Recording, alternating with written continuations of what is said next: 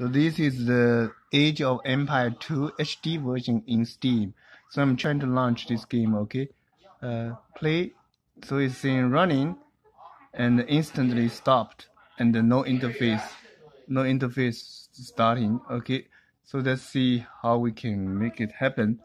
So if I right click and click properties and local files and browse local files, okay, we can see all the files. So launcher is this file. So if we can rename it as whatever dot backup, okay, then we copy this file. So just right click this file and copy, and we paste it here again.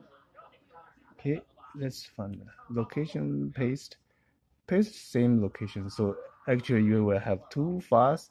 Okay, then you will, let's rename this one as a launcher again.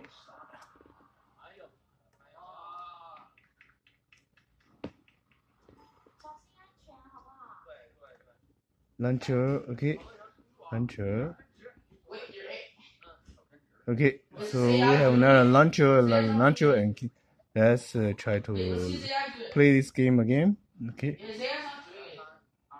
Oh, he's running. Okay, great. We solved the problem. Thank you.